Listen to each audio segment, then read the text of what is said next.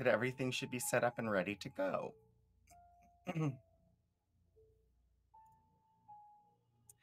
So let's do this.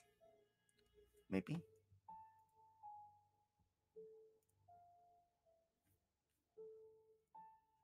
Hello, welcome to an adventure. How is everybody today? I hope that you are having a good week so far. I hope that the audio levels are good today. I know there were some issues last week, so do let me know if those for some reason have recurred. Also, you might notice that my voice is a little bit wobbly today. I had issues this morning.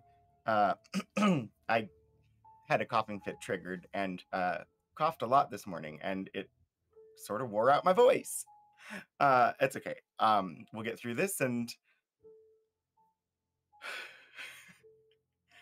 it's no worse than it was a while back. So anyway, hi, Lord Portico. It is good to see you. Hi, Hannah. It is good to see you as well. Welcome to anybody else who just has not said hi. For anybody who doesn't know, I am Rogan27, also known as Anthony Wright de Hernandez.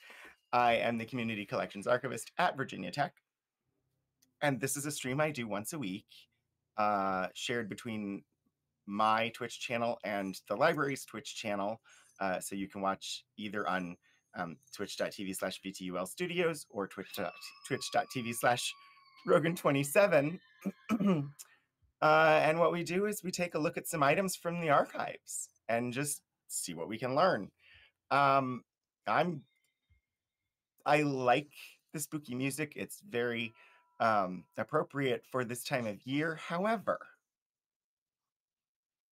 I'm gonna switch us, I think, because of what we're looking at today, to some folk music.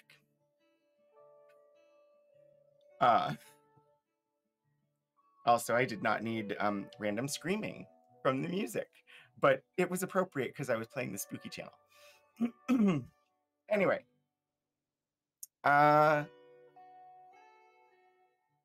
we should probably start looking at what we're doing today. Before we dive into the specific archival things that will be featured, since the materials we will be looking at are owned by Virginia Tech's Special Collections and University Archives. And this is all about history. It's important to keep in mind the history of Virginia Tech. And so at the start of the show, we just want to acknowledge Virginia Tech acknowledges that we live and work on the Tutelo and Monacan people's homeland, and we recognize their continued relationships with their lands and waterways. We further acknowledge that the Morrill Land Grant College Act of 1862 enabled the Commonwealth of Virginia to finance and found Virginia Tech through the forced removal of Native nations from their lands in California and other areas in the West. Virginia Tech acknowledges that its Blacksburg campus sits partly on land that was previously the site of the Smithfield and Solitude plantations, owned by members of the Preston family. Between the 1770s and the 1860s, the Prestons and other local white families that owned parcels of what became Virginia Tech also owned hundreds of enslaved people. Enslaved Black people generated resources that financed Virginia Tech's predecessor institution, the Preston and Olin Institute, and they also worked on the construction of its building. So we just want to keep that in mind as we look at history, because it's important to remember our history.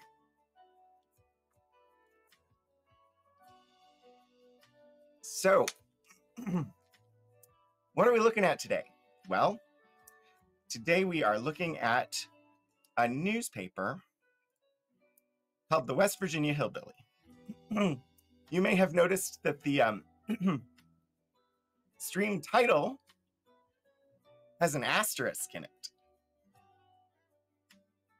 That's because when I tried to put in the title, and say what the name of the stream was, Twitch said this might be against moderators' restrictions, and it wouldn't let me use the title.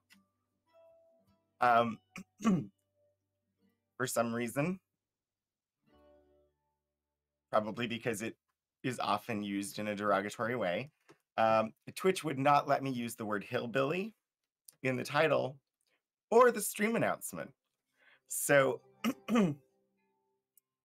while it is the title of the newspaper that we are going to be looking at, I could not include it in the title of the stream.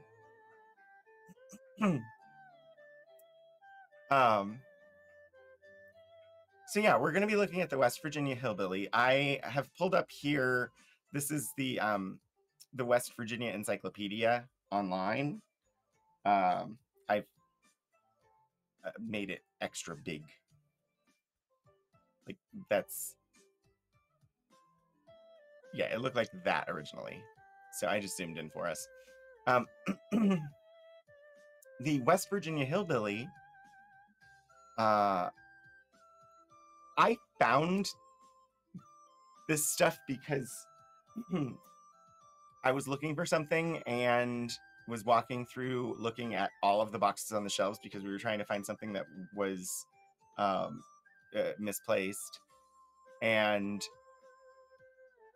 I saw 4 boxes sitting there that said West Virginia Hillbilly. And I was like, I'm curious. And so I made a note of it and was like, okay, I'm going to go get those boxes and see, is it something that I could use for the show? So this was entirely just, I saw the title on a box label and was like, I wonder what that is. So what it is the West Virginia Hillbilly is a weekly newspaper. And you'll note here, apparently they spelled it Weakly on their masthead. It was started in Richwood in 1957 by Jim Comstock. So we'll probably want to take a look and see who Jim Comstock was. In its heyday, the newspaper had circulation of 20,000 to 30,000 people, or addresses at least, in 40 US states and 6 foreign countries. Comstock also published the Richwood News Leader, established after he returned from World War II and owned jointly with Bronson McClung. Let's see, okay.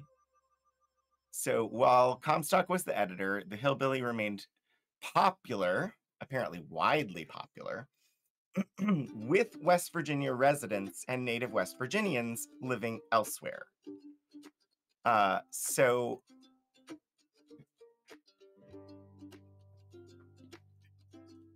it being called the West Virginia Hillbilly is not in and of itself making fun of West Virginians, or at least they were in on the joke. They enjoyed the newspaper, apparently. A typical issue included feature articles, columns of interest, book notes, never quite enough ads to make the publication truly profitable. I love the way that's phrased. And never quite enough ads to make it profitable, which is why it's no longer in publication. The most read and usually best written was the Comstock Load, so we'll want to look for that when we look at some issues. Famous for its occasional practical jokes, once including the release of a mountain lion to trick a neighboring editor as to whether the animal was extinct in West Virginia. Curmudgeonly humorous throughout, the West Virginia Hillbilly conveyed Comstock's conservative politics in a good-natured way. The paper and its editor fed each other's notoriety, making Jim Comstock for many years one of the most sought-after speakers in West Virginia. So, okay, he tried to sell it as early as 76.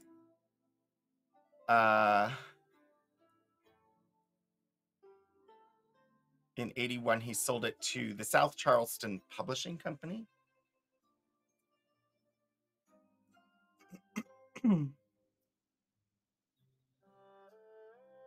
He came out of retirement in 1986 on his 75th birthday to repurchase the paper. And then he sold it to Sandy McCauley in 92, and they stopped publishing in 2001.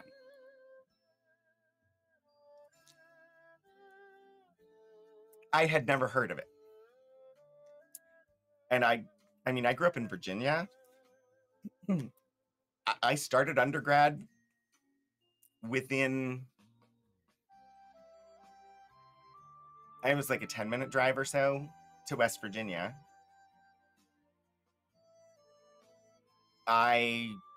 Here, we're also not that far from West Virginia. I had never heard of this paper. So let's see who this Jim Comstock person was. Born in Richwood, son of Harry Clinton Comstock and Myrtle Blanche Cunningham Comstock. Went to Marshall College and graduated in 34. Then he was a teacher at Richwood High School until early World War II. And then he went and worked for a defense plant before serving in the U.S. Navy for the latter part of World War II. Then he returned home, founded the Richwood News Leader, and was its editor. And then in 57, he founded the Hillbilly.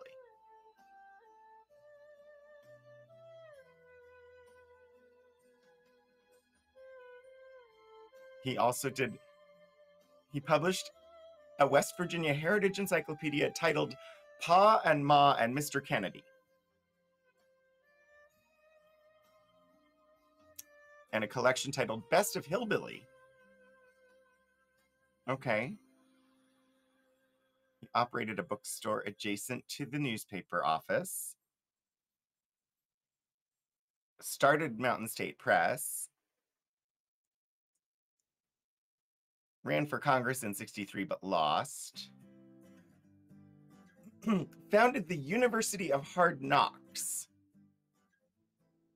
to recognize the accomplishments of successful individuals who never attended college.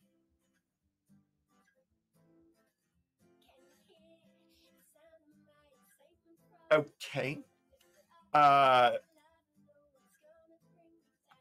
Honorary society conceived by him serves in a lighthearted way to recognize people who succeed in life without the benefit of a college degree.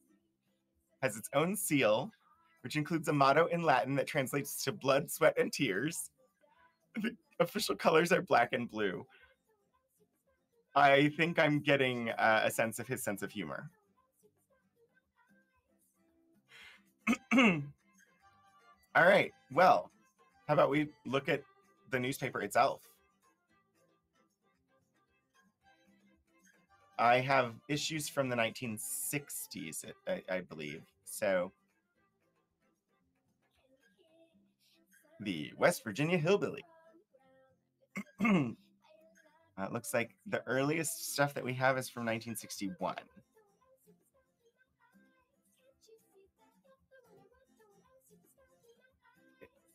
What is going on with the music?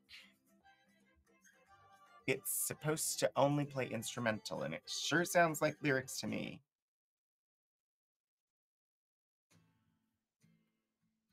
Anyway. Okay. The West Virginia Hillbilly. It was 10 cents in 1962. Sorry, this is an issue from June of 1962, it looks like. Spokesman for the state that has prosperous panhandlers. So I know because I used this image for the promotional stuff, that is it's inspired by the West Virginia State Seal. All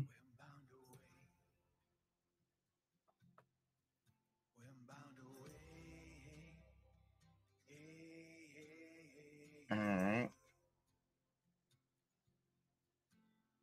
If anybody has any specific dates that they would like me to see if we have an issue for, I am definitely open to that, because right now, I don't know. Night of the Saddle Pockets.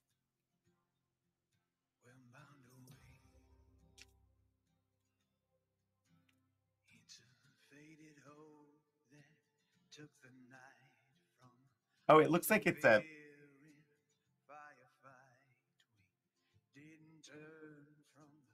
It says Chapter 7, Fact and Fancy.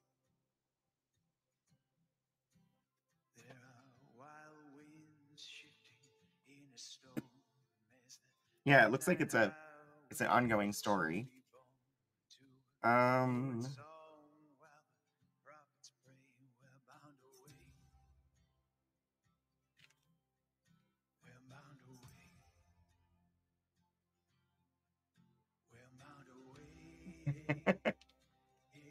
Okay. It's got a page. So page 3 here is entirely focused on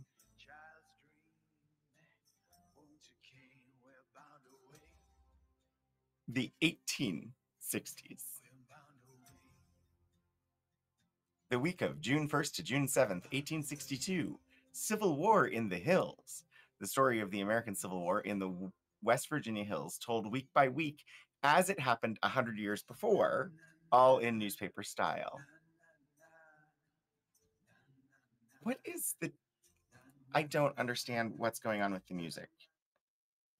It's supposed to be doing acoustic only. It definitely is not doing that.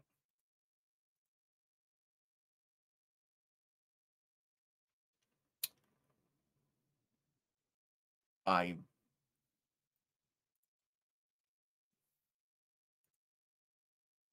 just gonna reset and tell it again.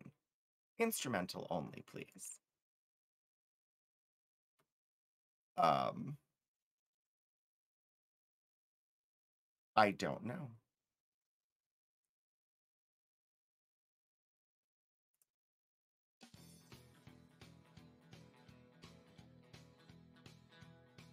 See how this goes.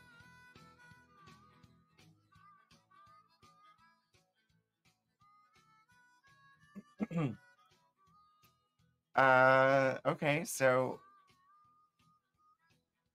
I want to start, I think, I'm just getting a sense of what's here first. I'm thinking I definitely want to look at the Comstock Load thing. There's a whole bit here about snakes in church.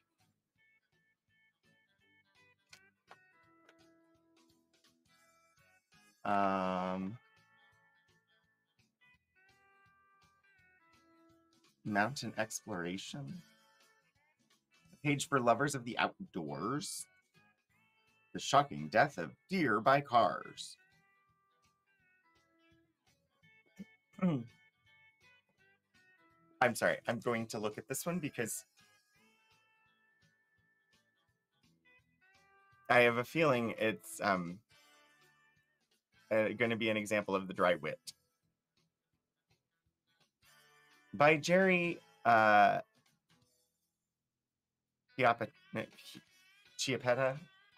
Oh gosh, it's a fake name. Chiappetta.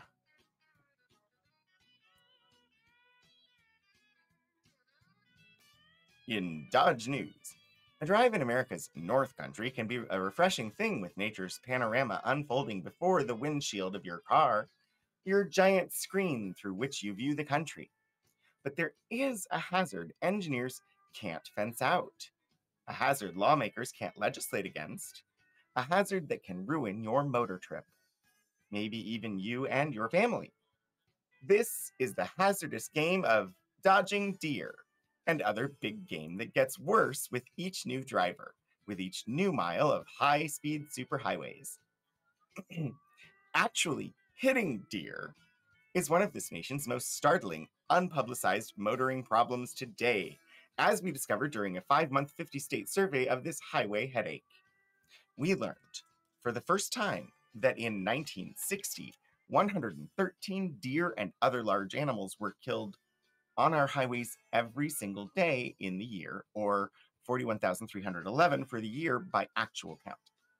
One of the many wildlife experts we interviewed for this exclusive study said that for every single big game animal reported as, quote, known killed on the roads, there must be at least 50 others hit or causing accidents that are never reported to us.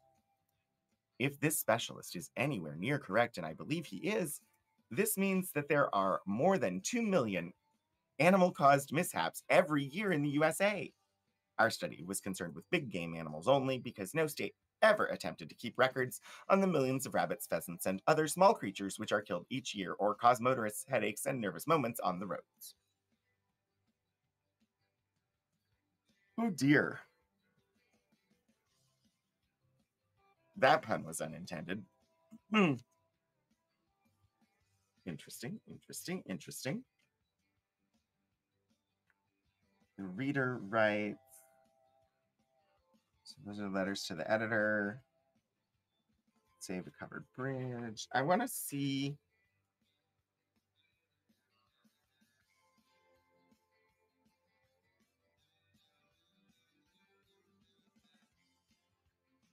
Surely men can live together.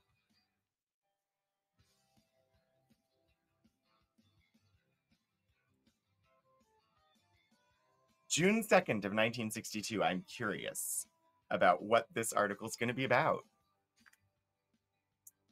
Taking their cue from the 4 chaplains who knew how to die together, this Charleston group, called the 6 Laymen, dedicate themselves to new Americans and to the proposition that people can live together. Out of the chilly depths of the North Atlantic, where 4 men, all chaplains, joined hands and went down with their torpedoed ship that others might live and fight for a cause, came forth a great truth. If men must die together, surely men can live together. And out of that truth, in keeping with those words, in our time and in our state, has developed an organization called the 6 Laymen, dedicated to the cause of making the way easier for people who have not only chosen America as their new nation, but have cast their lot with us in West Virginia. We call them New Americans. One of these 6 said to me recently, "We are having a little dinner at the Daniel Boone, and we'd like for you to come and maybe write about it. You'll get a formal invitation, but I just wanted to invite you personally." The man is nameless because I found out at the dinner that people aren't supposed to know who the 6 Laymen actually are. I knew, of course, that this friend of mine who invited me was one of them. I realized because he himself had been one of the New Americans once. The luncheon was set for Friday. The drive out to the hills, or out of the hills to the valley, wasn't at all unrelated to the matter at hand, because in this renativity of patriotic devotion among these New Americans was a kindred renaissance, as nature had slopped over its tender and timid green. As I drove down the river, however, and as I neared the shimmering golden dome of the Capitol, my fantasy curled in the oppressive heat, and finally cooked away under the boiling sun and the egg frying asphalt. My shirt was sticking to my back when I turned my car over to the parking lot attendant. "Cool, man. In counting your blessings, don't forget the Daniel Boone's air conditioning system." The lobby was jam-packed. Julian Harshbar, I can't say it. Julian Harshbarger tells me that about everything is going on. I came for the New Americans dinner, but suddenly I am invited to an Owens, Illinois luncheon. They say there'll be an announcement of some kind, he tells me. He also tells me Tony Klein. Tony's a lawyer from Williamson.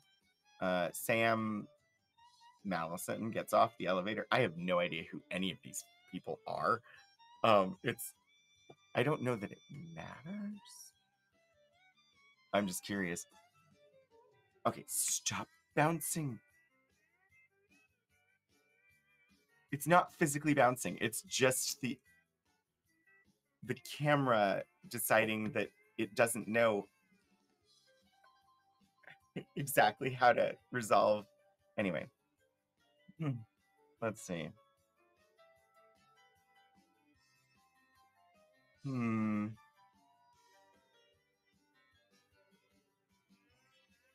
not terribly interested in this story at the moment, so I'm going to move on. I was curious about like the title because it could have been various different things. Old liquor in a new jug.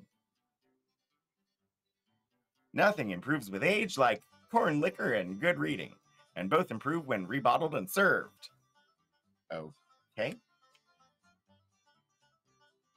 But I want... It said that one of the most popular parts of this paper was the Comstock Load, which is essentially the part actually written by the editor himself, Jim Comstock. So let's see why it was so popular.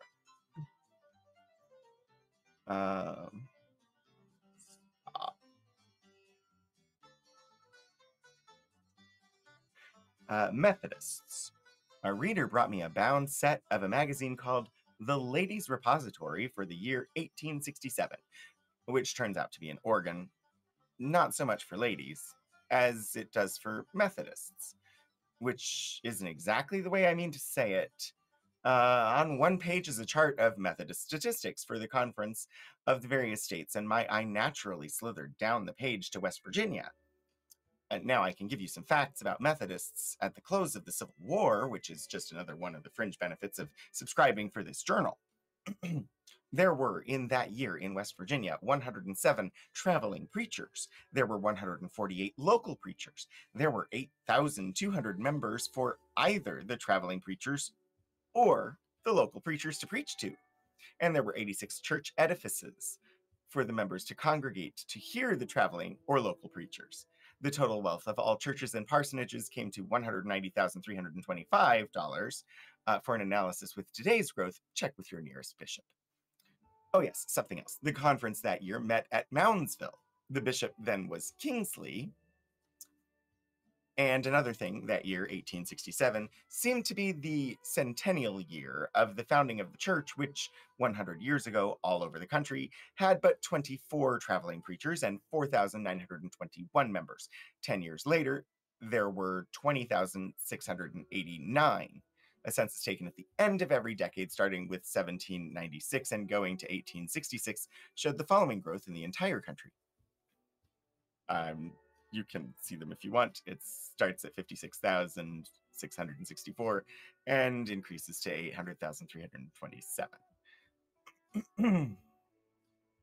Okay. I definitely see a little bit of his wit. It's not like super biting and obvious, but it's there. A word to the wise. Ever since March 4, I have been waiting for the tax-paying public's explosive reaction to a little paragraph which appeared in the Charleston Gazette Mail of that date. The little masterpiece was a quotation from John H. Camp, administrative assistant to Attorney General C. Donald Robertson, president of the West Virginia Municipal Association, and former mayor of Westover, Monongahela County. The writer asked Mr. Camp whether or not he thought there should be a State Department of Urban Affairs. Definitely, said Mr. Camp, and added that he thought the killing of President Kennedy's plan for a U.S. Department of Urban Affairs by the House was a blow to the cities. The writer then went on to quote Mr. Camp as saying that most cities don't have enough money to support the kind of government they deserve. Also, statutory provisions hinder the collection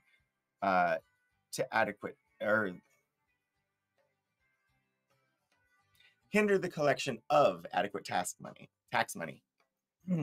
Then he said that many of the 224 municipalities can't afford to hire proper legal counsel, and that many aren't informed about the financial advantages available to them if they participate in federal projects. Then he said something rather classic. Many aren't aware of the taxes they can impose. Okay. Let's see.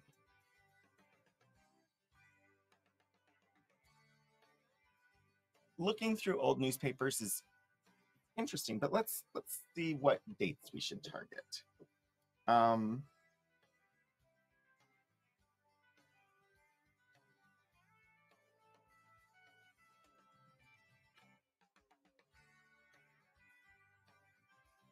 I'm doing a general search.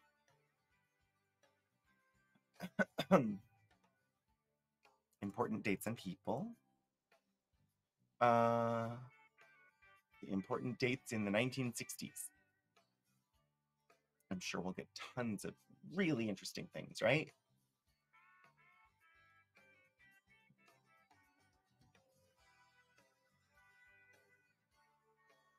Okay, I'm gonna start with this. It is I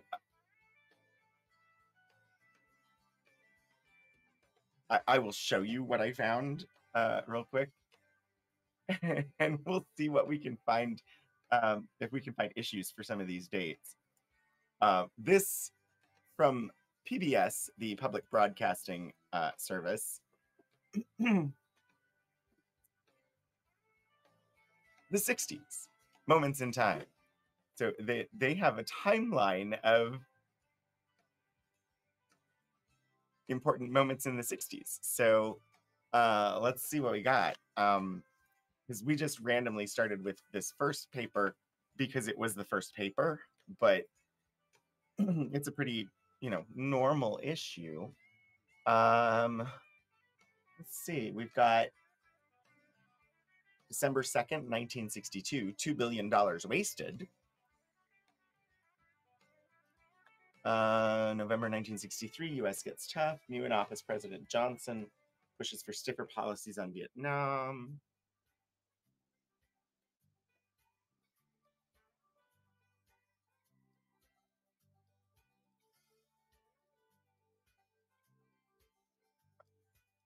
Ah, okay. It's divided into categories.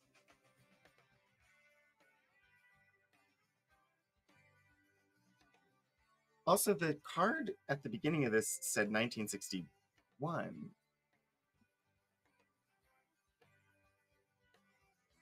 But the first paper was 62. I have some 61s in here. I don't know. Let's see what I got. July 15th, 61 is like the first issue I have. Kennedy warns of possible nuclear attack in October of 61. Pop culture.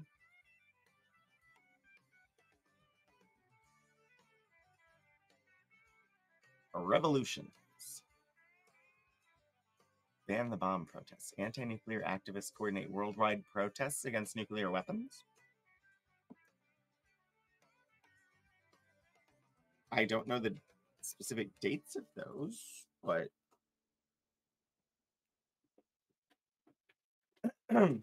let's see what we can find.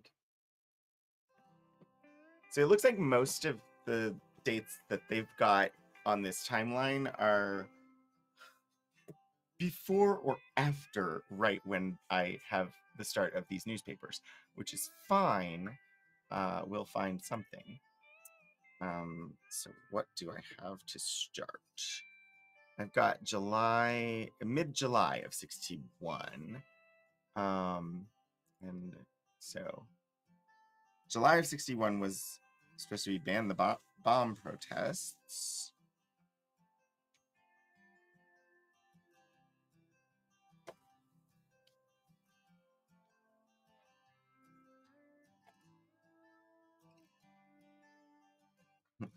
A lot of this seems to be somewhat local. Ooh.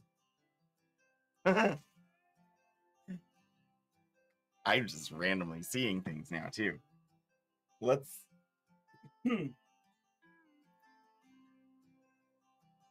I'm flipping it over and looking at the Comstock Load because that was highlighted as like a highlight of this paper. July 29th, 1961. Stop. It does not like newsprint for some reason. I do not know why. Minorities. For some strange reason, we Americans are scared of minorities. While we should consider nothing except the individual, we are scared to death of religious and racial groups. Our politicians are terrified at the idea of casting some slur upon a Black person, a Jewish person, a Catholic person, or any handful. I think we probably could use the historical terms. There we go. Thank you, Lord Portico.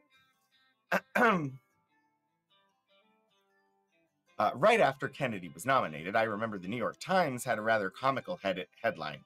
It said, "Kennedy hopes for minority vote." The Republicans laughed at this. They said they hoped he did too. I guess a man running for office feels that the combined voting minorities can beat the majority. I rather have the idea that all minority groups will find their place of respect if and when they deserve it. I know we used to worry about the Irish in this country, and there was great to do when they were made fun of on the stage and in the humor magazines.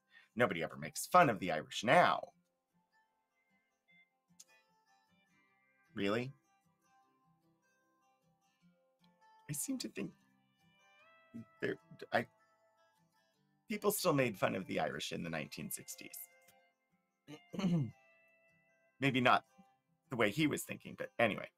One of them, a girl from Philadelphia, is now a queen, isn't she? The Italians used to be called wops and looked down upon. I did not know that that was a term. I had heard the term. I did not know it referred to Italians. But yeah, historical documents. Hi, Iron Trout. Let's see. The Italians used to be called that and looked down upon. But the second generation fixed all of that by becoming good Americans, and now nobody ever discriminates against an Italian, except maybe to give the first I too much I, saying I Italian. When I was a kid, Catholics were new and few in my town, and we had some strange ideas about their alleged torture chambers, dungeons, and priests' harems.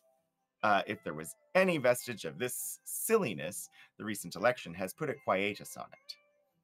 I don't know anything about discrimination against Jewish people any more than what I have read. My town has one family. As civic builders and do-gooders, this family definitely has a high place among the assets on the town's civic statement.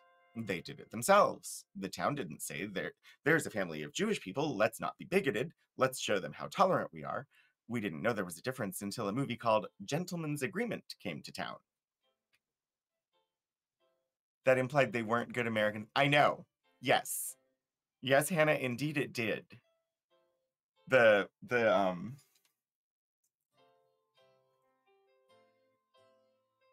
This part.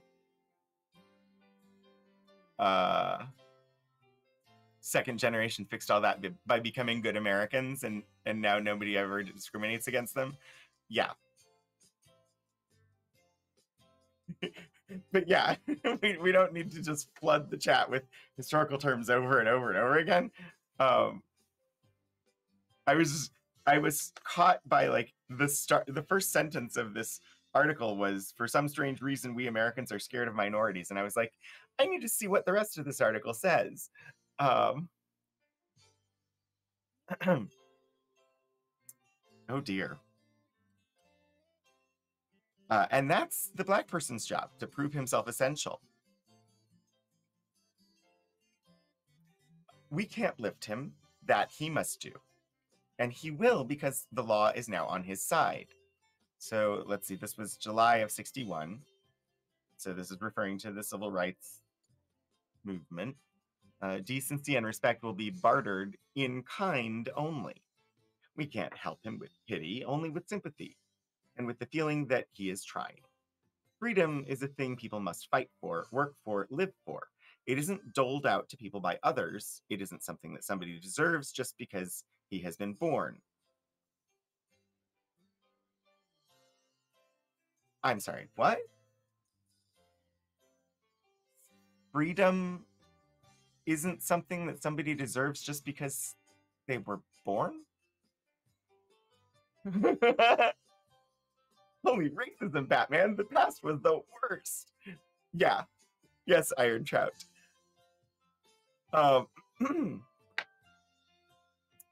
If you can go into a town and tell the section where the black people live from the section where white people live, because of the unkempt lawn and ramshackle house of the former, then he isn't ready for freedom to be rammed down his throat?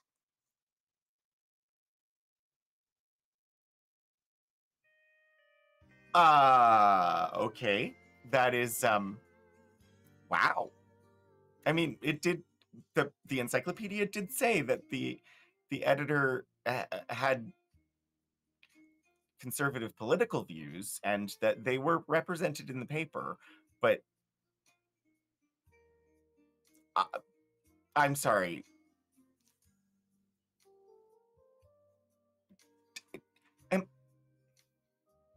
I'm pretty sure that this says that his argument here is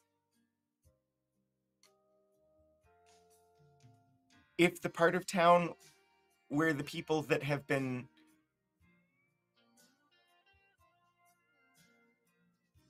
living in forced labor and then came out of that and have been fighting for respect isn't as pretty as the rest of town, then they are not ready for freedom?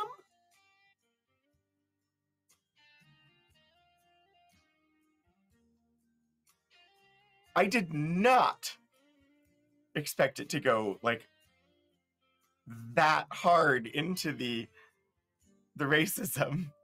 Would like to go back in time to where he could find a time machine and then go to the future. Wow. Oh my God. The next sentence, the next paragraph is also this. This article started off not horrifying and ended very horrifying.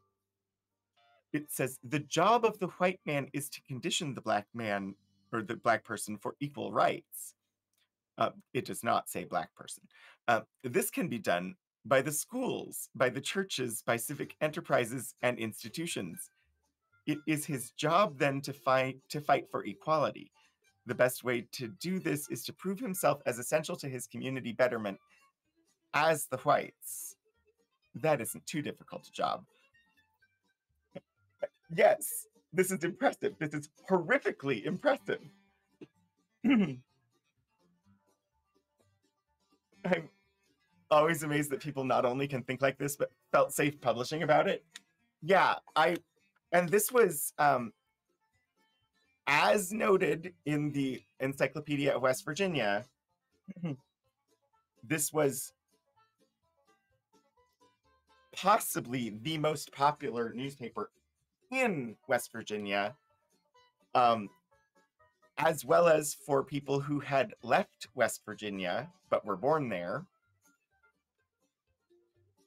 And it had a distribution to 40 US states and 6 non-US countries.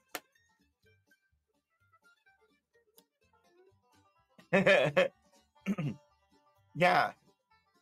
Using the word hillbilly is the least of the problems here. But what's funny, Portico, is like you can type hillbilly in the chat. It's not gonna, I don't think it's gonna yell at you. Twitch would not let me use the word hillbilly in the title or the go live announcement.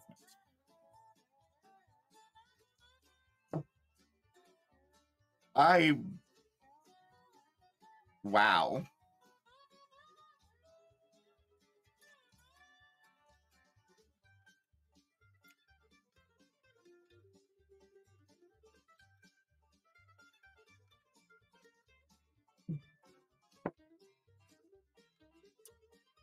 Wow. Yeah, I was looking for like, I was trying to find interesting dates or interesting. I did not expect to find what we found. Let's see, I've got some August of 61 here. So we're past the ban the bomb protests, according to this timeline. I don't think we get as far as 69, so I don't think we'll find anything on the Stonewall riots, but ooh. Okay. I'm really curious. I have to see. I have to see if we have beginning of September 1966. I'm just gonna check. Can any of you guess why? What happened in early September 1966 that this community might find interesting?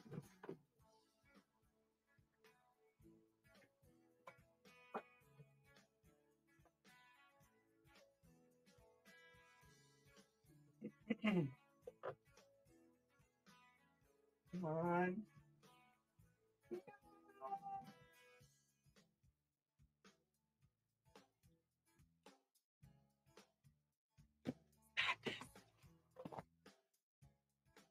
It looks like we only have through 64.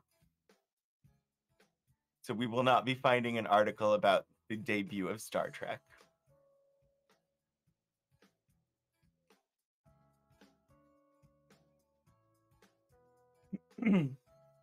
I tried. I did try. All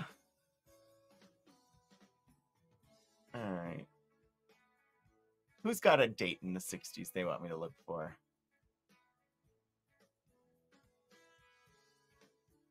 May, October. October 6th, 1961? Possibly.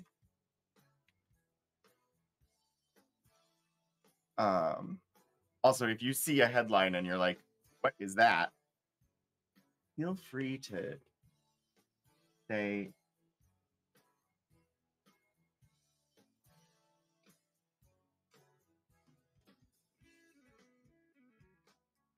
feel free to ask me for a closer look.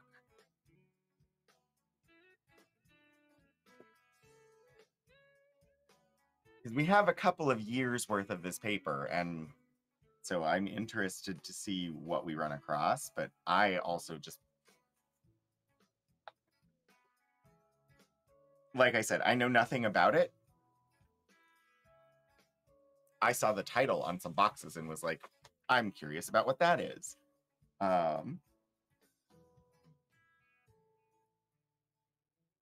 Square eggs?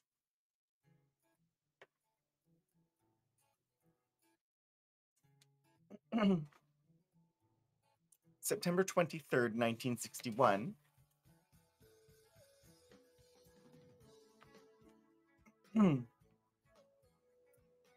In the same location in the paper where we found the quite horrifying article a few moments ago. This one starts off, square eggs. It is often said, and no doubt often true, that minds of great men run in the same channels. And that being true, it might be equally true that minds of editors often run in the same gutter. And going on from there, it might be true that editors have a special premonition of what is coming. For instance, Jim Gilman of Salisbury, North Carolina, a reader of this journal, writes to accuse me of a special kind of omniscience. Quote, concerning your comments in the Comstock Load, September 2nd, 61, you either had advance notice of what is going on in the North Carolina egg world, or else have a high ESP, unquote. He adds, quote, give my best to Hugh McPherson, the next time you see him, unquote. I don't know what there is about Hugh that brings him to mind at the thought of square eggs, but that's part of the letter. So, Hugh, Jim's best. I certainly get a lot of odd chores on this paper. Mr. Gilman shows what he meant by enclosing a clipping datelined Raleigh, North Carolina, and with Associated Press parentage. The clipping says, "So you never heard of eggs shaped like ice cubes?" Neither had poultry scientists at North Carolina State College until they set out to assist in promoting North Carolina as the good egg state. At a breakfast here Friday, Governor Terry Sanford will be presented with a supply of the eggs, shaped like a child's building blocks. At the breakfast, the governor will designate North Carolina officially as the good egg state. Is North Carolina still the good egg state? I have never heard of this. But things like that, people don't necessarily know. Their marketing campaigns, like Virginia is for Lovers.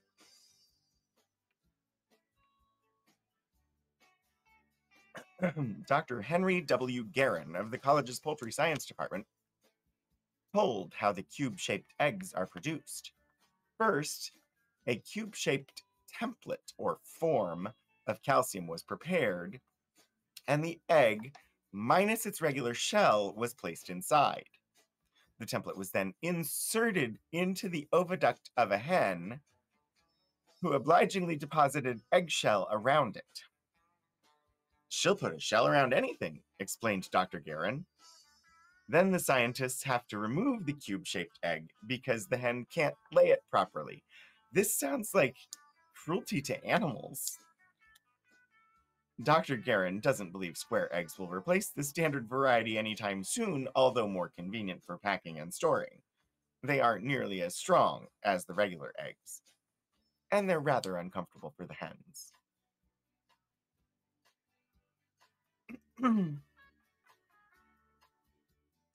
I assumed this was going to be cube hard-boiled eggs, not animal cruelty.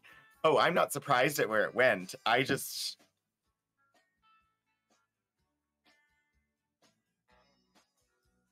Wow. Totally on brand for the 1960s, though. Especially the early 60s.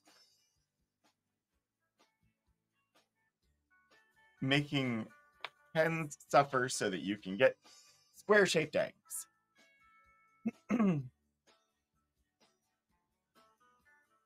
What was I going for? October 6th. Well, this is October 7th.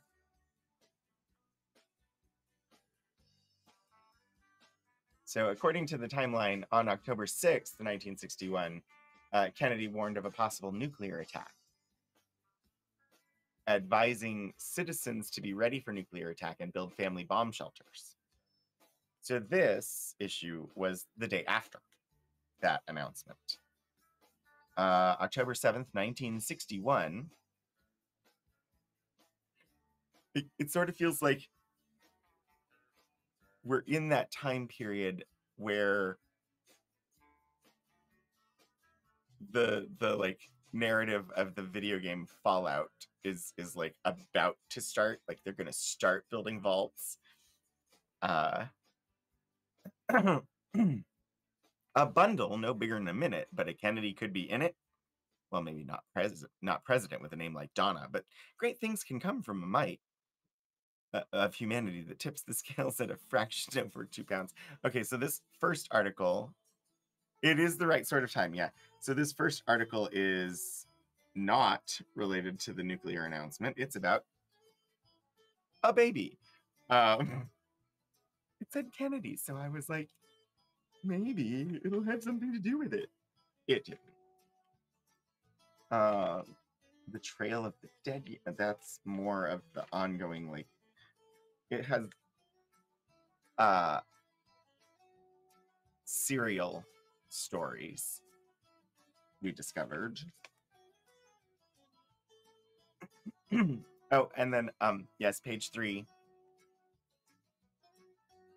Page 3 is reporting the news from 100 years before during the American Civil War.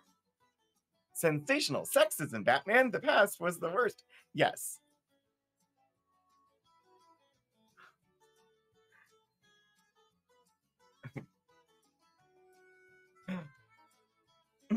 Civil War fashion plate. This is what the well-dressed Union soldier will be wearing. Because, of course, the whole reason there is a West Virginia is because they seceded from Virginia because Virginia seceded from the United States. So West Virginia was on the Union side in the American Civil War. That's not what page 3 represents to a Brit.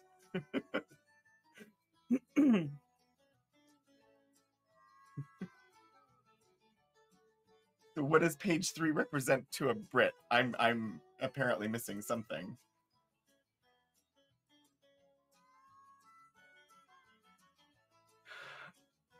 So full dress for a sergeant major in the artillery, a greatcoat.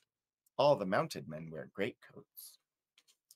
Full dress for corporal cavalry, full dress for a captain in the artillery, undress for a lieutenant general, and fatigue for a private in the infantry.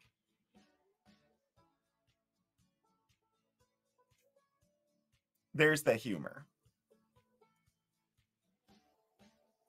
Full dress, greatcoat, full dress, undress, fatigue. Not fatigues. And the last two are jokes. One of our most popular papers, page 3, is a barely dressed woman. Oh.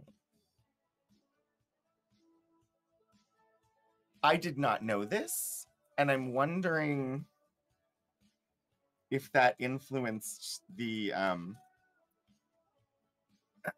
liner notes for the Monty Python Instant CD collection.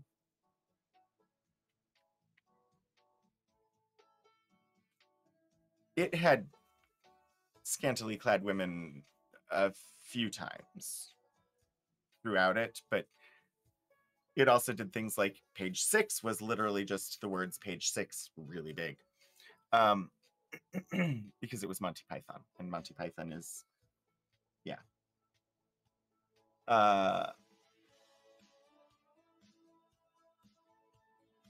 So yeah, this is so far just all very specifically West Virginia. Doesn't, I know it's supposed to include like political stuff, but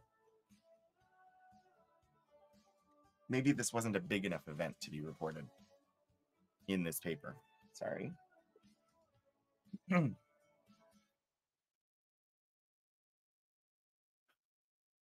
Okay, this one seems possibly of interest.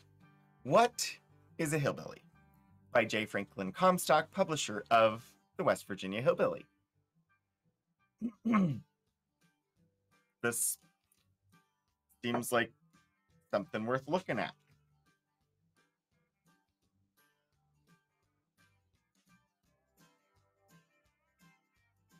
A hillbilly is someone who can't look out his window without seeing the big hills and feeling small and big at the same time because of them.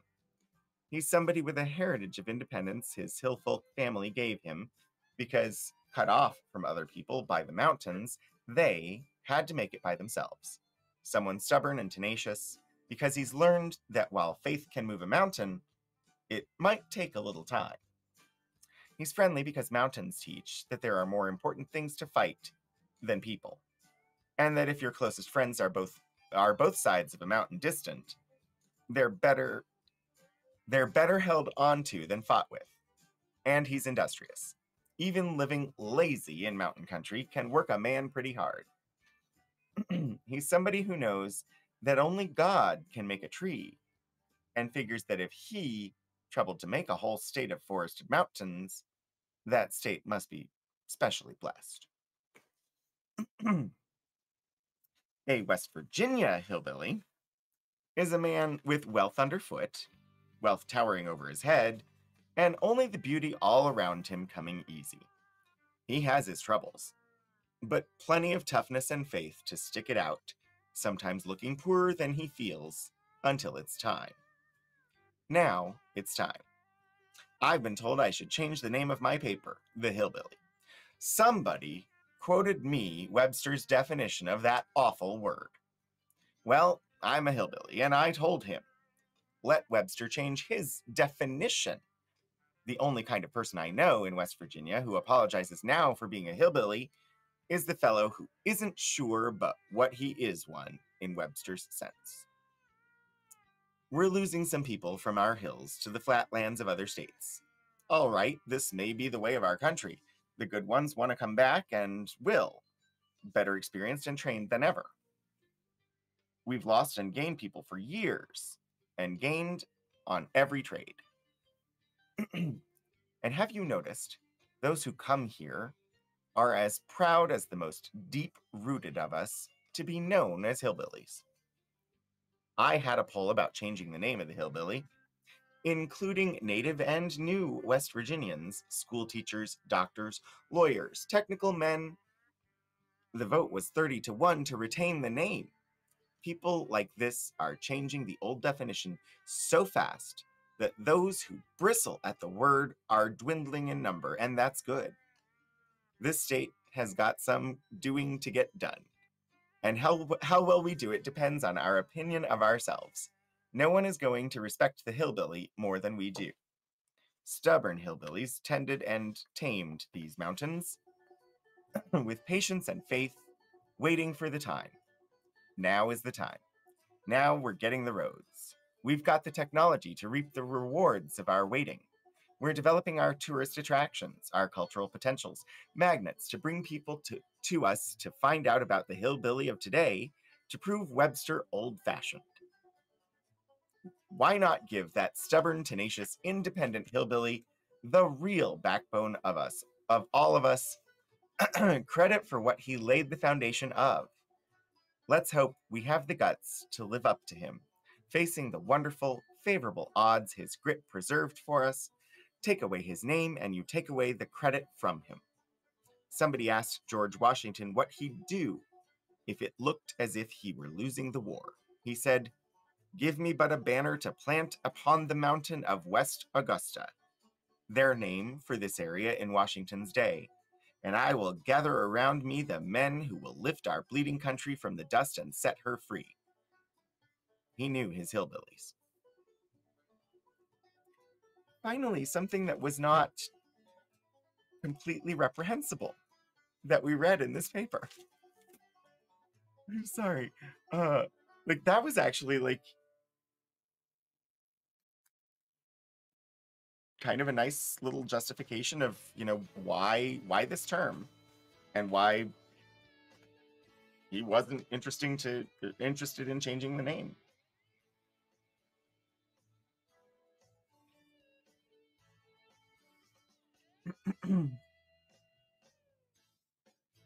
I don't honestly know why we have this paper. There's not a finding aid for this collection. It was clearly donated to us by someone, but I don't honestly have any idea why we have it. Hi, Triamus. How are you today? See what we get. What do we have? Churches.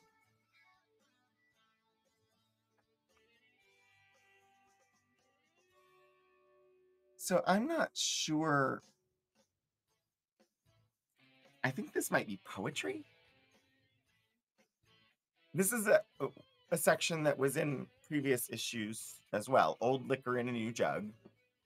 Nothing improves with age like corn liquor and good reading, and both improve when rebottled and served.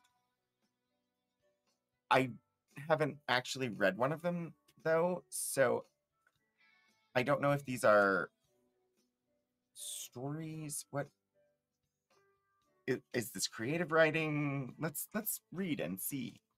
This first thing here seems like it's a poem, but okay.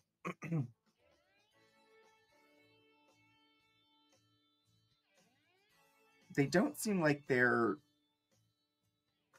original. All right, I'm going to go for the grammatical enigma. From the Sydney Gazette and the New South Wales Advertiser, submitted by T.T.A. Huntington. From that to which both tense and mood belong, choose the first letter and you can't be wrong. An article indefinite then take, which for a vowel should true English make.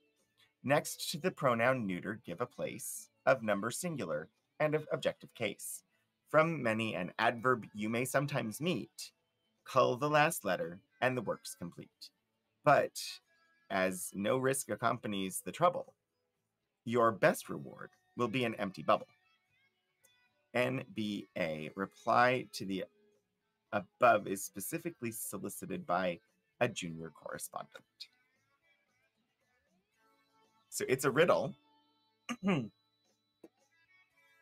anybody quick thinking? I do have the answer. I can see the answer. So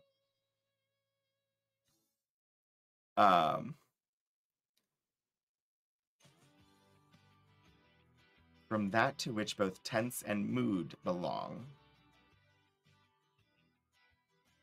choose the first letter and you can't be wrong.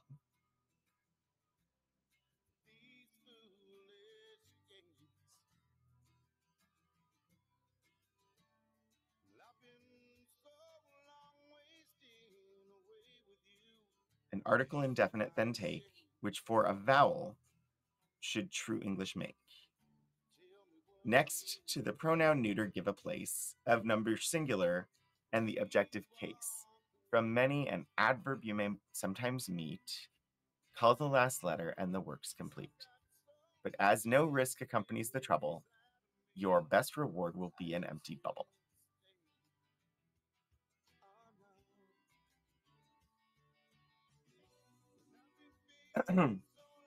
I don't know. I'm not that good. A reply soon came. Answer. To the enigma by a junior correspondent. No grammar have I, but to puzzle my brain, I strove your enigma to solve. I read and constrained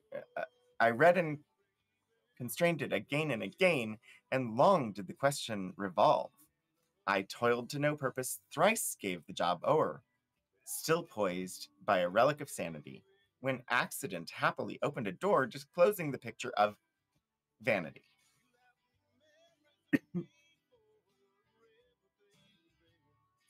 I have no idea how you get vanity from the clues that were given.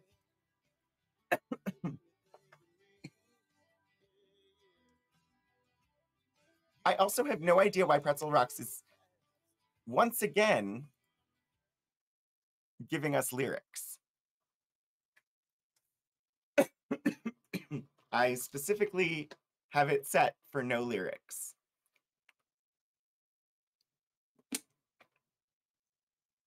I do not know what is happening.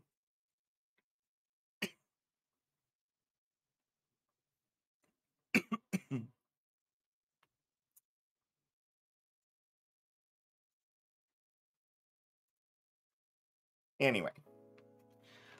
Yeah, I have no idea how you get vanity from these clues.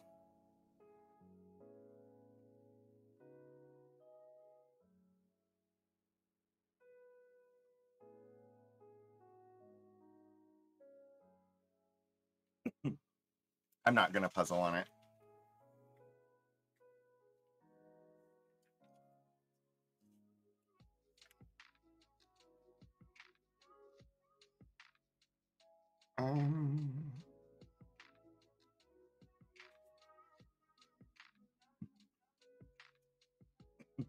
Well, there didn't seem to be a mention of Kennedy's warning about potential nuclear stuff.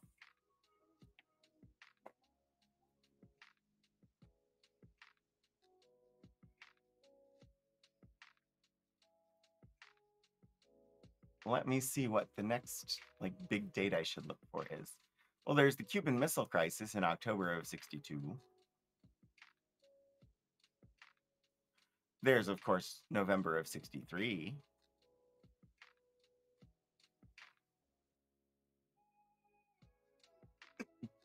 Hi, Shadows of Life. I'm gonna, we should have it in the dates that are here. So I'm gonna poke around and see. Sorry about the bouncing here. This is me attempting to, these boxes are just big and full of things. June 2nd of 62. Let's see if I can put it back. That goes to April.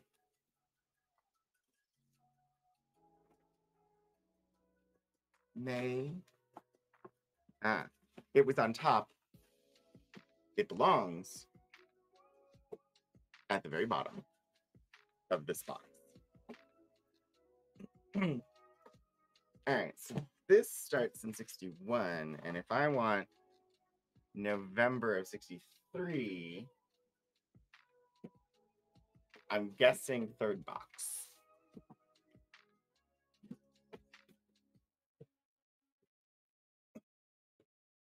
Yep.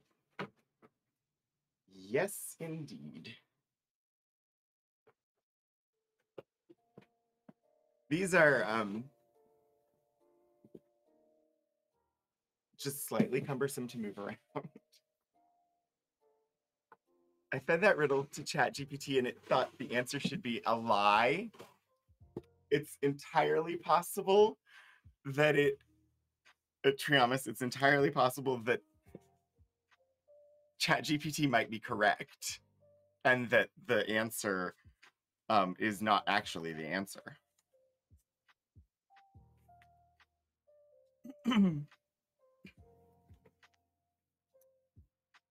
Lie.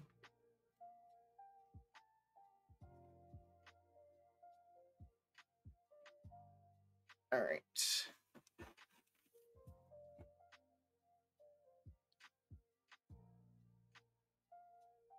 Seven totally clothed streaks through the archives. Not running, just walking fast. Thank you. Thank you, Shadows. Let's see.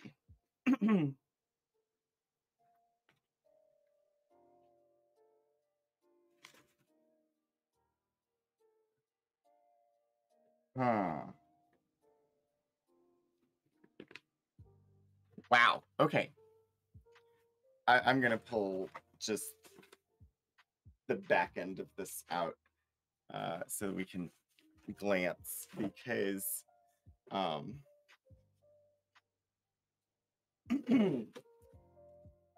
November 1963. I'll just say for anyone who needs it, this date will be the assassination of John F. Kennedy. So if anybody has a need to step away, just want to let you know that that is where we're headed with the papers. All right, so this is November 16th. So that's just before. The assassination happened on November 22nd. And this paper is dated November 23rd, 1963. It is not on the front page, which does not surprise me because I imagine this paper was actually finalized. Like, this was a weekly paper, so it was finalized earlier. And there probably was not time to put anything into this issue. Given the racism, it'd be interesting to see if it had anything to say about the assassination of Martin Luther King Jr. That is true. I don't know the date on that one. RFK was June of 68.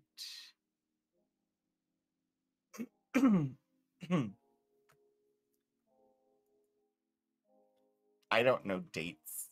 I have to look them up.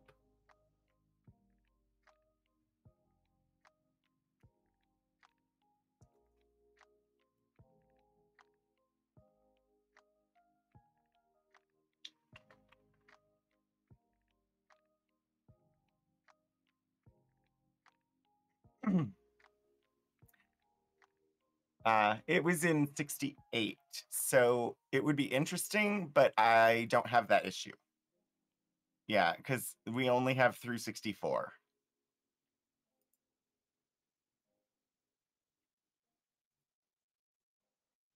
The paper was definitely in publication. I don't have issues that new.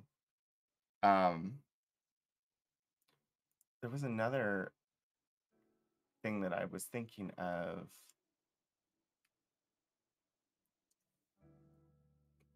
Yeah, that's 69. Um,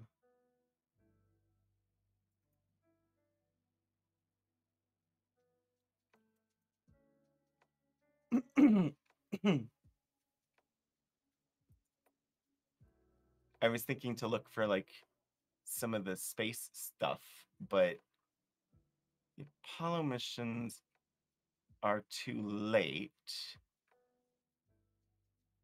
Possibly Mercury?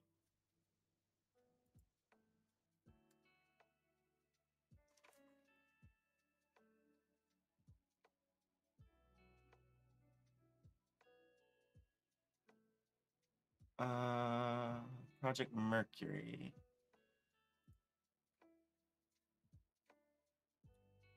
It's gonna be too early.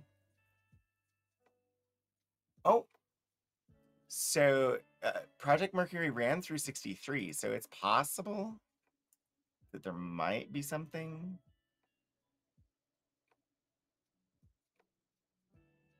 In what we have.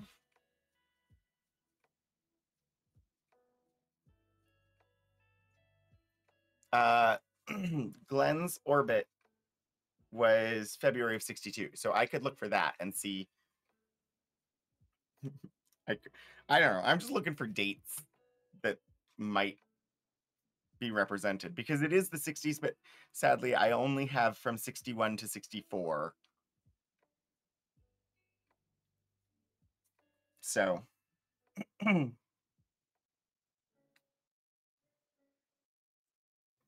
so yeah, my guess is that this paper, being a weekly paper, was already prepped before the events of the 22nd of November, which is why it's not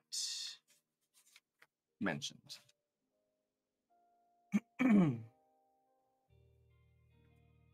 But the following issue of the West Virginia Hillbilly from November 30th of 1963. Front page has information about a Finnish exchange student, Mary Lisa Kakuri, that must have been pretty rare in 63. On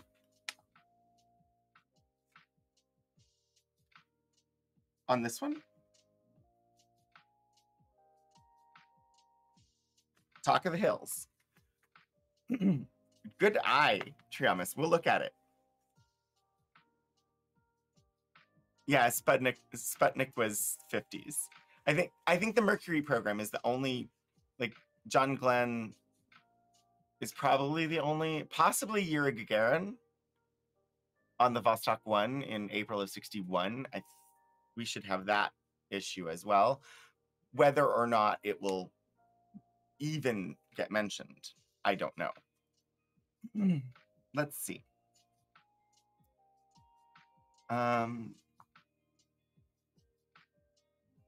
The Parkersburg High School Journal last week had a story of student Mary Lisa Kikuri, exchange student, as the heroine of a story headlined "Swaps Dancing for Crutch and Wheelchair." Well, that's not a great headline. I'm curious where this is going to go. Which was illustrated by an X-ray print of the gal's injured foot.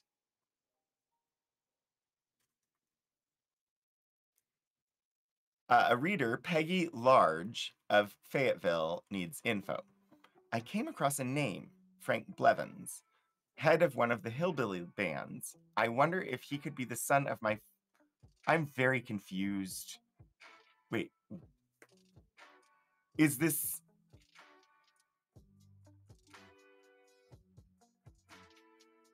Oh, no, that's literally it. That's all it mentions.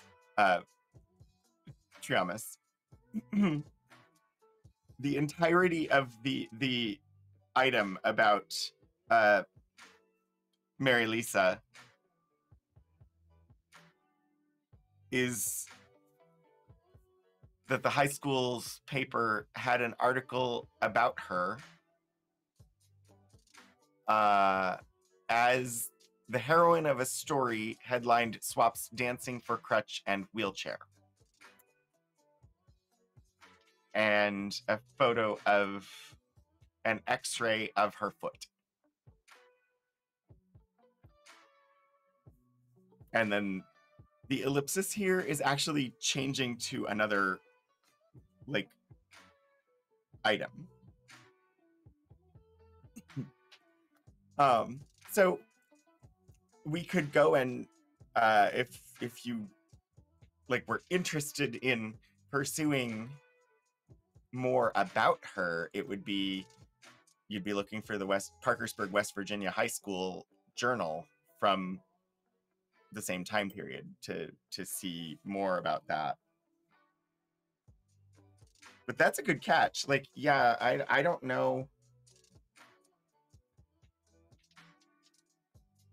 I don't know how prevalent, like, exchange students definitely feel like 50s, 60s, like, they definitely happened, but I don't know how common it was. All right, so November 30, 1963.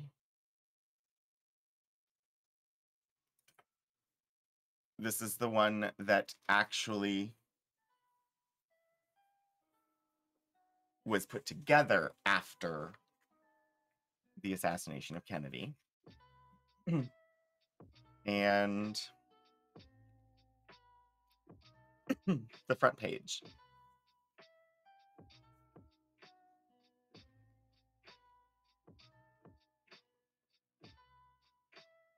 Jackie, West Virginia is sorry we weep with you.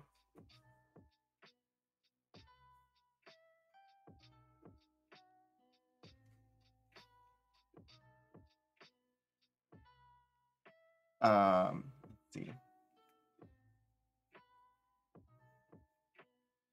A flying word from here and there had sowed the name at which we sneered, but soon the name was everywhere, to be reviled and then revered.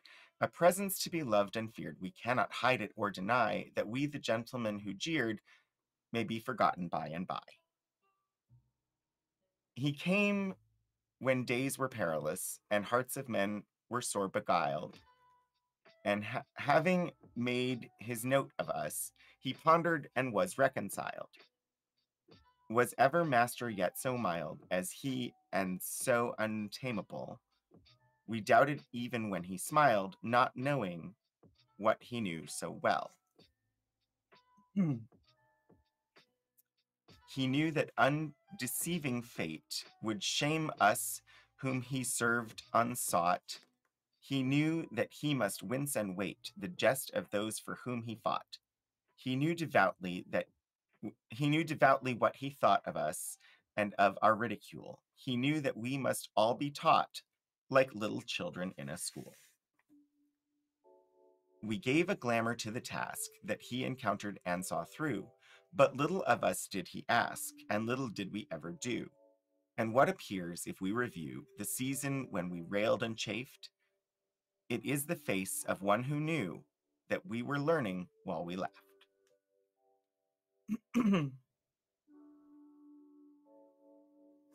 You just checked and you're pretty sure that the woman on the front page news seems to be an emeritus professor at perhaps the most prestigious university in Finland?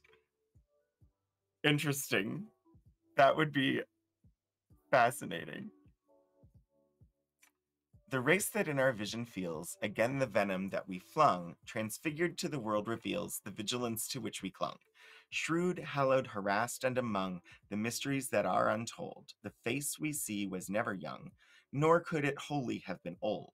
For he to whom we had applied our shopman's test of age and worth was elemental when he died, and he was ancient at his birth, the saddest among kings of earth, Bowed with a galling crown, this man met rancor with a cryptic mirth, laconic and Olympian. The love, the grandeur, and the fame are bound by the world alone. The calm, the smoldering, and the flame of awful patience were his own.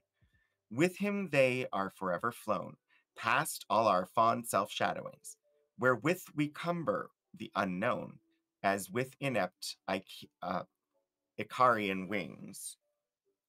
For we were not as other men, 'twas ours to soar and his to see, but we are coming down again, and we shall come down pleasantly. Nor shall we longer disagree on what it is to be sublime, but flourish in our pedigree and have one Titan at a time. I mean, for a paper whose editor was had some pretty not great conservative views, he definitely put together a moving front page.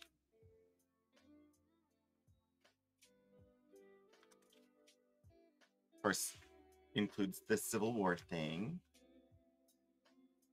So far, I'm not seeing any other stuff about the assassination, but we'll see.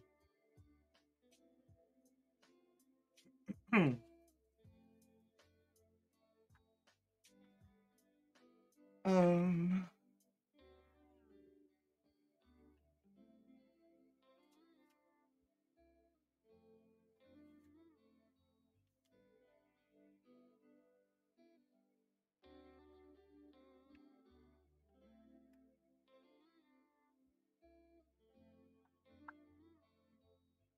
yeah, so far it's just the cover, which is fine.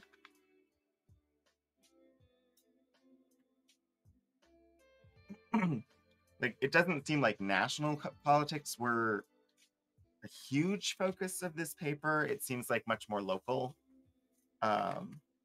which is fine.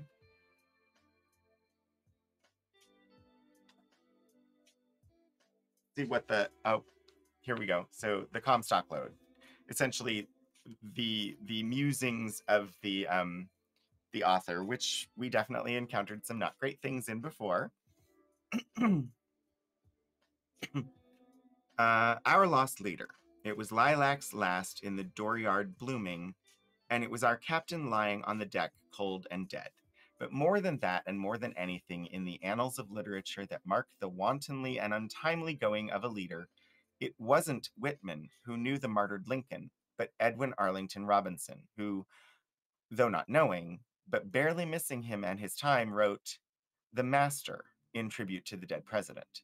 It says so well our loss that we have chosen it for our front page. It could almost have been written for either, as the man and times do indeed parallel. So the poem that was on the front page is called The Master and is by Edwin Arlington Robinson.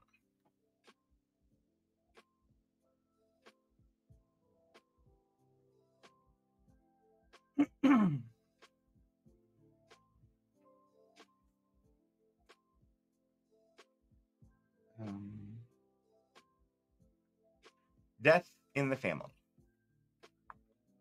Last Friday, a man down in Texas took aim and fired at a moving target 100 yards or so away, and Willis Dorsey heard about it. And he called his landlady, Mrs. Romy Hannah, on the phone, and she came in and told our printer, David Cook. When I saw him fiddling with the knobs of the television set, I put down the galley proof I was reading and went over and asked what had happened, because we just keep the television set in the shop to see the morning show and to keep up with emergency news of national or state importance. He said that Mrs. Hannah had told him that Willis Dorsey told her that President Kennedy had been shot. The television set is perched high on a kind of shelf over one of the littered composing tables, and he had to be careful as he turned the knobs.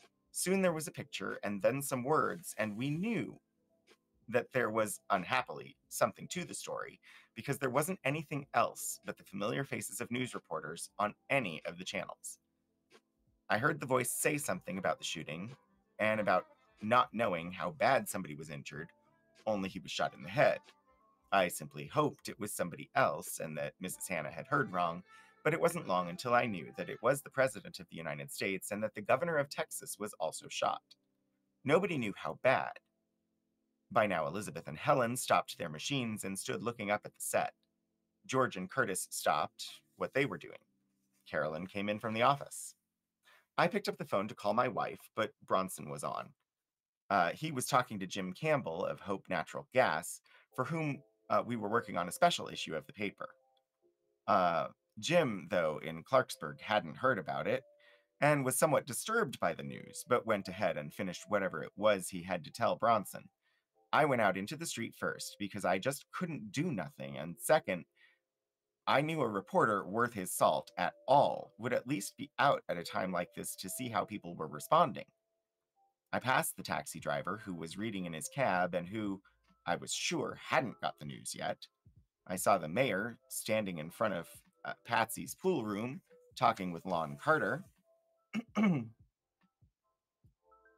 I asked the mayor if he had heard the news. He didn't answer. Instead, Lon finished a sentence he was on. Well, he can't live. That's all there is to it. He's shot through the head. I went into Prelatz's restaurant and ordered a coffee. Reverend Moore, the new Methodist minister, was there. I asked him if he had heard the news. He smiled as if there was some kind of joke coming and waited. I told him and then had to tell him several more times. He sat there dazed. I hope it isn't something racial, he muttered. He went out without finishing his coffee. A fellow I didn't know left his booth and came over and whispered to me. Did I hear you say somebody was shot? He faltered. Kennedy? I told him yes. He didn't say anything more. He went to his booth and sat down, and then he got up and left. Elsie Prelatz Stanley, the proprietress, came in with a huge smile. Something had happened that she had to tell me. I don't even remember. Can't make myself remember what she said. When she had finished, I told her that I figured she hadn't heard what had happened. She was still smiling. When I told her, she thought it was a kind of joke. She waited for me to go on. Some girls in a booth were listening. I could see they believed me, but I could tell they hoped I could turn it into a Kennedy joke, maybe, and erase what they felt in their bones was true. All smiles vanished from Elsie's face. She went into the kitchen, and there, where there had been some laughter and talk, suddenly was silence. As I went up the street, I stepped in at Dewey Wyatt's television repair shop. Every set in the store was on, and all the channels were speaking the horrible story to various businessmen who had come here for the bulletin, like they went to the B&O station office to get the news in World War I. This is as far as Reverend Moore got. A young girl stood daubing at her eyes. She had been crying.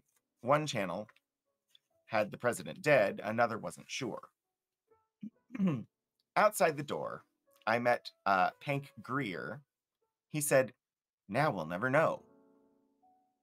I knew what that meant. That morning, we had met for 6 o'clock coffee. I had told him I was for Goldwater because I wanted a contest wherein a liberal and a conservative would be matched.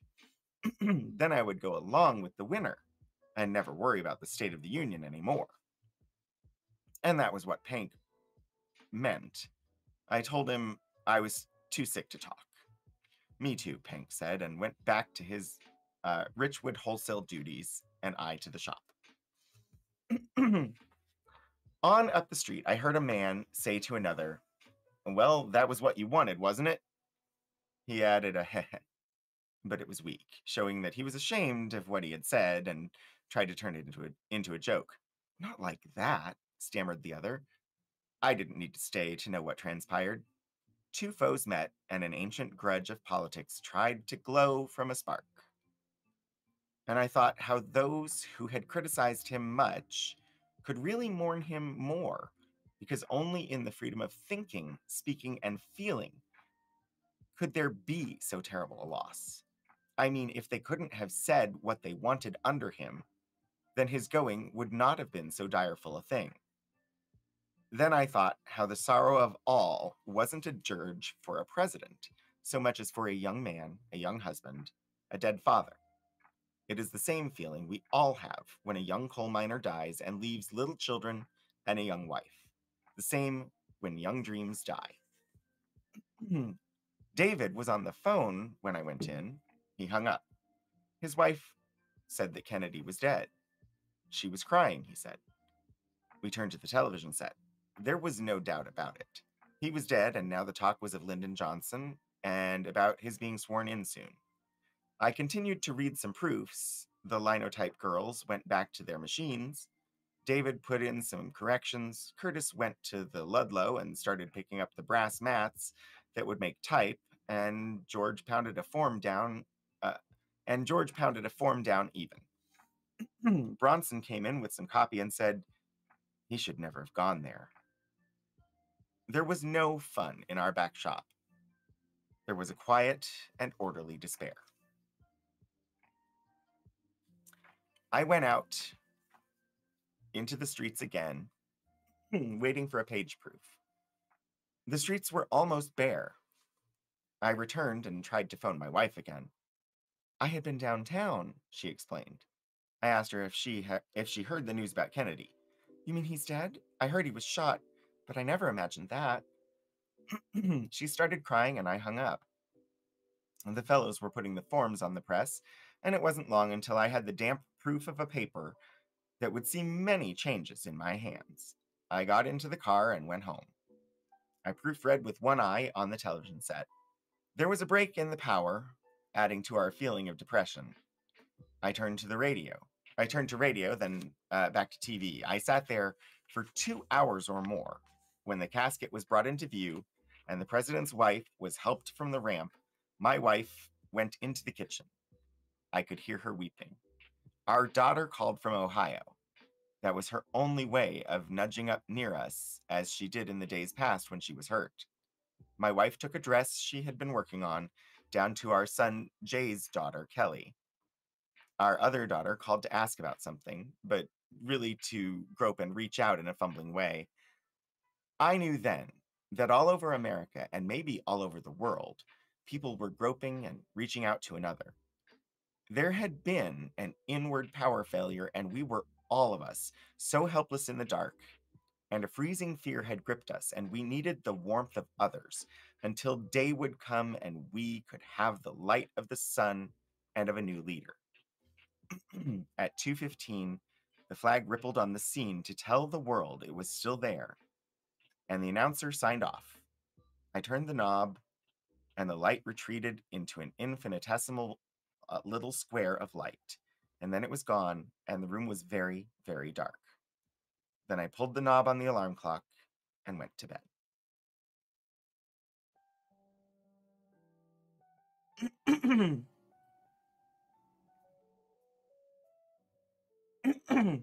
That was actually, again, a really good article. He clearly can write. Reminds you of September 11th, only we were watching Jerry Springer in the shop while prepping for the first test flights of the day when the news cut in. When I would have been one of those people that was doing stuff and hadn't heard yet. Because it's funny, well, it's not funny, but September 11th, when that happened, I usually listened to, I was commuting in DC, and I usually listened to the local, like, news station there to get traffic reports. And that morning, I had put on a CD of classical music instead and was listening to music instead of listening to the news like I normally would have. And so I didn't know until I actually got to work that anything had happened.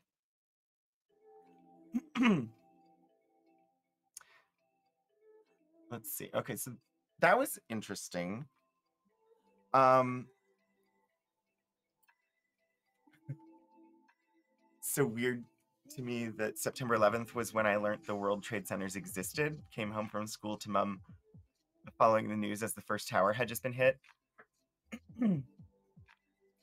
um, yeah, that one was in that whole day was just weird because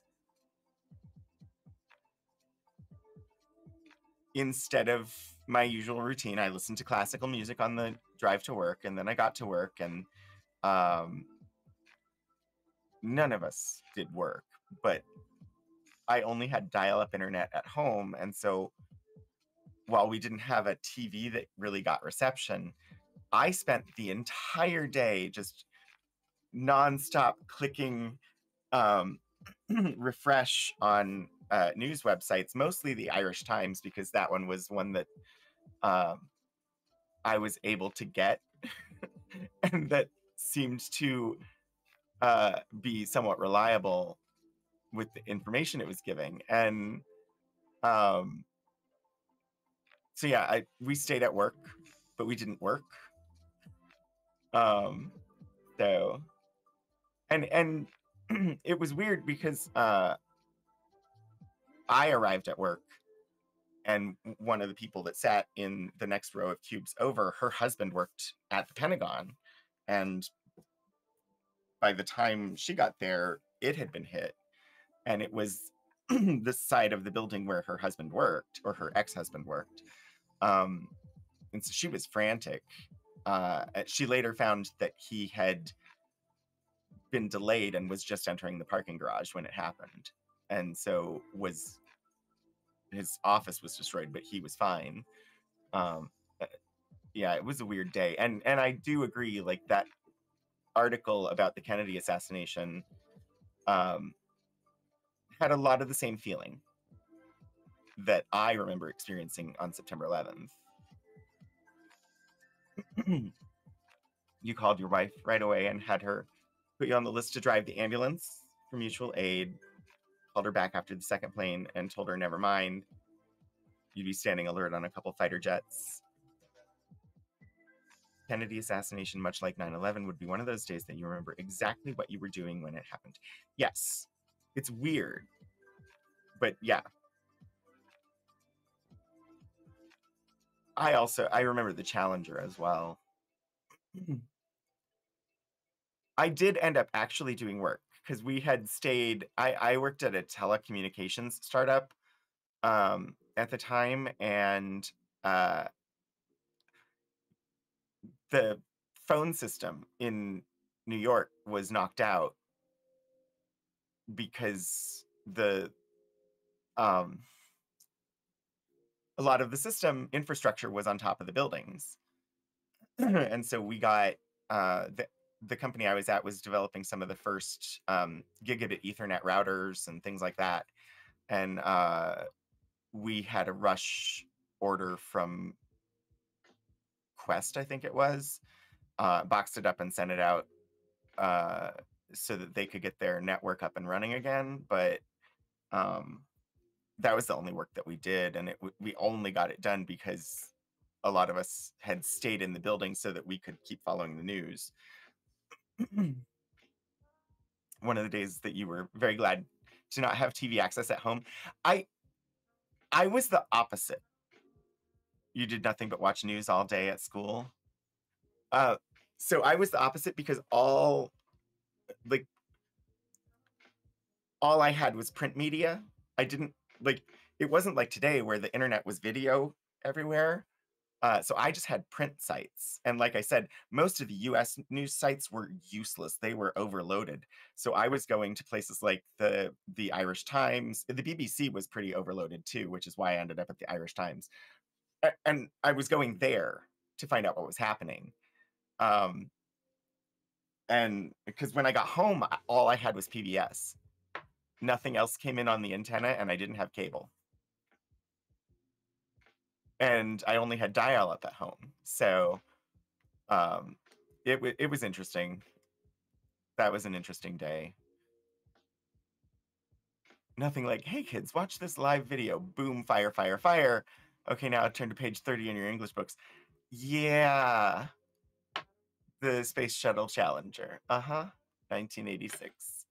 That was, and all,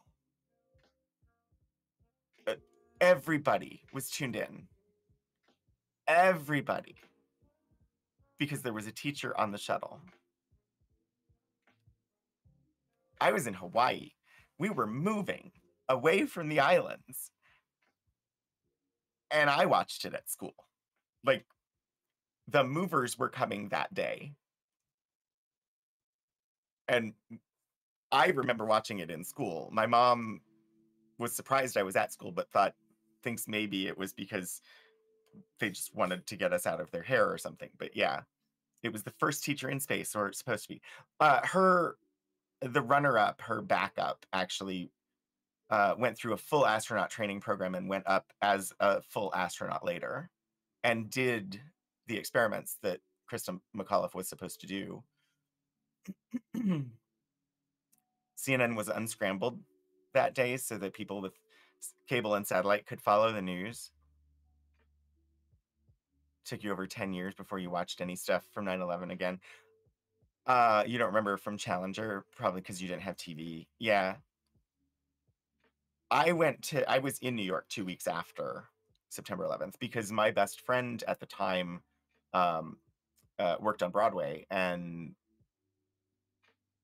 so she came down about a week after, just because there were bomb threats everywhere all the time, and she just had to get out of there for a bit. And then when she went back up, I went up to visit. So I remember like riding the bus into the city and seeing like the floodlights 2 weeks after the floodlights going up through the still lingering smoke in columns. But anyway, we have reached time, which is why I switched to the face. I think it was interesting. I didn't know what to expect. Certainly, based on the description, I was expecting a little bit more humor than we found. So, but I thought it was an interesting thing. I saw a title on the shelf and thought, let's take a look. And I had an interesting time. I'm sad that we didn't have any 1968, so I couldn't jump to like the debut of Star Trek. Next week, I have the Mead and Baker Apothecary Ledger. It is a ledger, which initially sounds not super exciting. And it is a ledger from, but it's a ledger from Mead and Baker, which was kind of like the biggest apothecary / drugstore in Richmond, Virginia.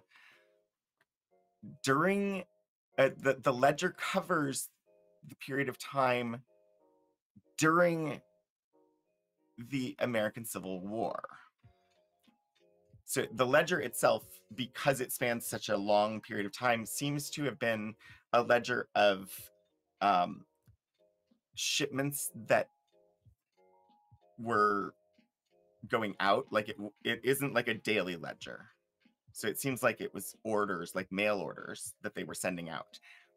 But it covers the entirety of the American Civil War period in Richmond, the capital of the Confederacy. I think it'll be interesting to look at. So that is next week. And I don't get to do it very often because usually he finishes and raids me. We're going to raid 16-bit Eric because he typically raids this show, and because he's doing a wonderful thing today, promoting one of his moderators, Pretty Witchery, to help raise funds for what she needs. She has a fundraiser going, and so we're going to pop on over there and say hi. I'm going to set that up. Looks like he is presently playing Witchwood.